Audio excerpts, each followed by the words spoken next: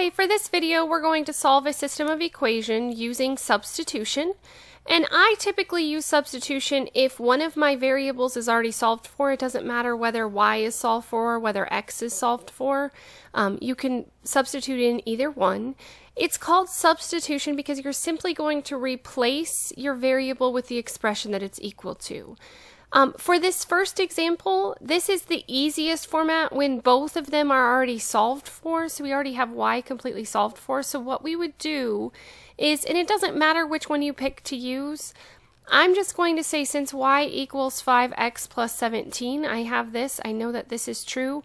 I'm going to take and I'm going to replace my y in this second equation with that expression. So instead of writing y, I'm just writing what it's equal to. So instead of saying y equals 5x plus 17, or sorry, y equals x plus 9, I'm going to say 5x plus 17 equals x plus 9. So all I did to get this expression was I took the 5x plus 17 and replaced it in for the y here. Now, because we only have one variable, we would just simply solve this equation. So I would move my smaller x term, and so I end up with 4x. And then I would also move my constant term to the other side. I'm just going to do both at the same time. And 9 minus 17 gives me negative 8. So if we solve this equation, we end up with x equals negative 2. Remember that we have two variables. We have to find both x and y to make this true. So now we would just pick either one of these to replace this back in. Since this one is easier, I'm just going to replace the x right here with the negative 2. So instead of writing x, I'm going to write negative 2 plus 9 so we can see that y equals 7. So depending upon the level of class you are in, you may be able to just write your answer like this.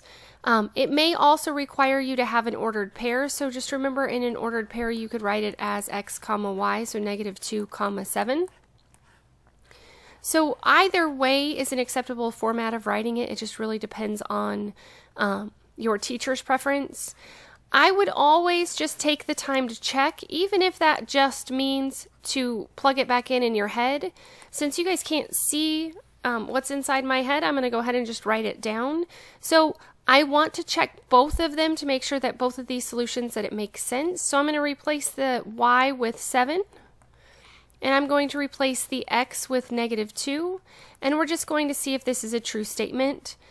7 does equal negative 10 plus 17 because 17 minus 10 is 7. So it does work in that one. And you can easily see in this one that negative 2 plus 9 does give you 7. But I'll just go ahead and write it down so that you can see that it does work in the second equation also. If you take the time to check, then you know that you did everything correct and that you won't get anything wrong on your tests or quizzes that you do for this.